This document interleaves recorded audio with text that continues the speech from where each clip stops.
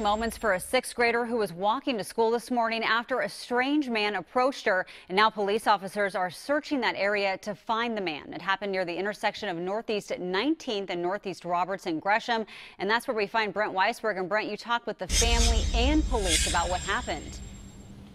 Jenny, good afternoon to you. This young girl and her mother say this happened as that young girl was walking to the bus stop just over that hill here near the intersection of 19th and Main in Gresham. It happened around 8:30. Now the girl and her mom warning other neighbors about this potential stranger danger.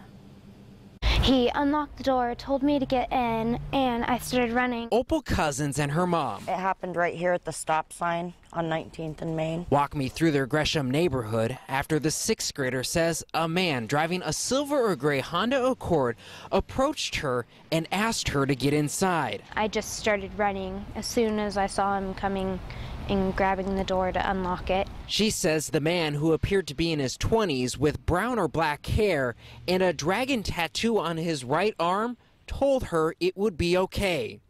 She didn't buy his ruse and ran home and called her mom. I panicked because I was going to an appointment, so I wasn't home. Her mom says that she's talked to her daughter about what to do in these types of situations.